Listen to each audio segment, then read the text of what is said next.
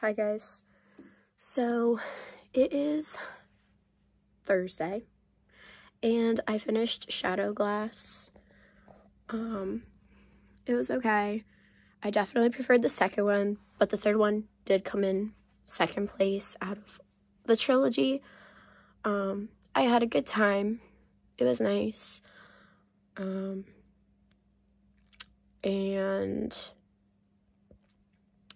I think it would be really good. It was kind of borderline, maybe grim fantasy, like borderline intro, maybe. But it definitely had more, from what I could pick up, more Asian terms and feels. But all in all, it was pretty good. The pacing of the first book was like really weird. And then the second and third book, it kind of evened out a bit, which was good. Which definitely allowed me to read the story more. And yeah, definitely liked that. So I focused on Anne of Green Gables today. Finished it. And I'm not going to continue with the other two books that I have. I'm sticking by my guns with that. And it was a good experience. I definitely prefer the TV show, but reading the book was a good experience because it's kind of like they crammed all 3 seasons into one book. So I don't feel the need to like go any further, but I prefer the show. Most definitely. And I think I'm a little out of its age range, maybe, but it was a good experience, and I had a good time, so, yeah, so that's that. I'll be moving on with sequel to The Prince of Foxes, Lord of Horses, and the story of Merlin, which is the second book in the Lancelot Vulgate cycle that I have. This one's a bit bigger. So I'll be excited for that. And I have this feeling I'll probably finish Lord of the Horses within the next couple of days. And move on to the third book in the trilogy. And then probably still be reading the story of Merlin into next week. And yeah, this clip is kind of going on forever. So I'm going to sum it up there. And I will see you next time. Bye. Hi guys. So, not a book update. It's Saturday. I haven't started reading any of my new books yet. I'm kind of taking a little bit of a break. And I did some visiting yesterday. Now that I've been feeling better.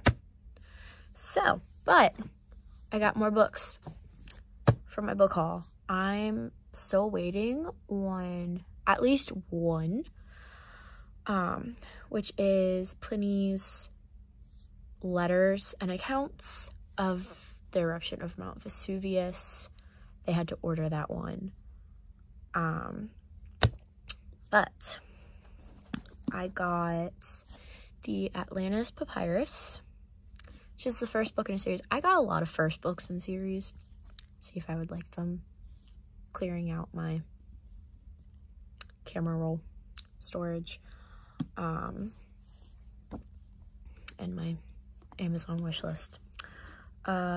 Past Legends, the first book in the Camelot Immortals series. If you can't tell, I love King Arthur. But I was also looking into more Mesopotamian, Sumerian, like, mythology-based backgrounds, settings for books as well. I'll come back to that one in a second. The Fifth Night, which is also Camelot. And then there's this one, Living with Your Past Selves. No, it is not a self-help book. It looks really good, actually. You can pause it here if you want to read it.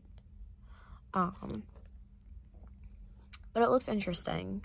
I'm always into reincarnation and things like that as well. The Tablets of Destinies, which is basically they're living in the Akkadian Empire and they're going and plundering Sumerian treasures. Which, unless you're a history major like me, or you just took ancient civilizations in like 7th grade for history class, Sumer, the city-states of the Sumerian city-states came before the Akkadian Empire. And the Sumerian city-states are, as records, the oldest civilization, the cradle of civilization, not the cradle of Western civilization. That's Greece. That's still Greece. But the cradle, or Egypt.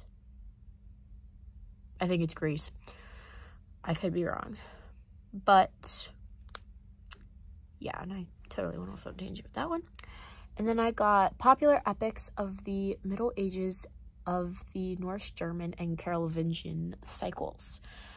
Middle Ages, Norse, German, which would be like the Norse, the Nordic tribes, Germanic, tribes that descended from like the Celtic cultures a bit, something like that. And the Carolingians, they ruled France at one point during the Middle Ages, before France actually became like an empire. You've probably heard of them, but I'm also having a brain fart right now on what that is. And then, so I got this. I was like, oh my gosh, this is great. Another part to like the Iliad, like cycle story thing going on, right? There was no picture. There was no description. As far as I knew, you know, it'd be a really good book. I get the book. It's in Latin, which I know some words in Latin, but am I fluent in Latin? Can I just read a whole book in Latin? The answer is no. I looked through it a little bit last night. Some of the names I'm kind of picking up. I think I know words.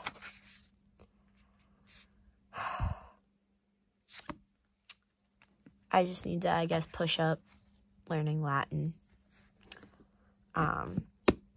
Which actually I learned more since I started learning Italian. Spanish, for whatever reason, is really hard for me.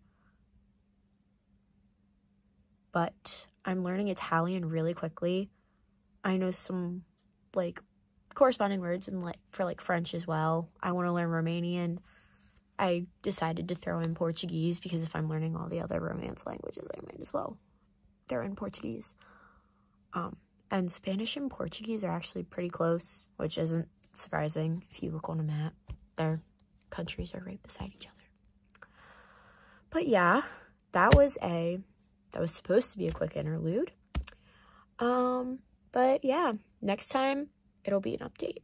So see you next time. Bye. Hey guys, so quick update.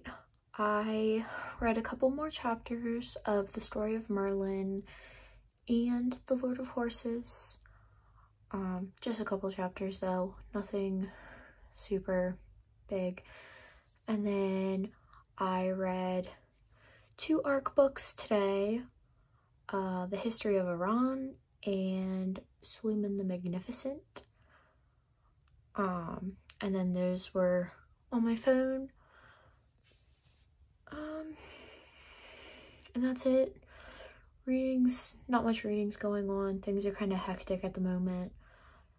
So yeah, that's about it for this update. And I'll see you next time.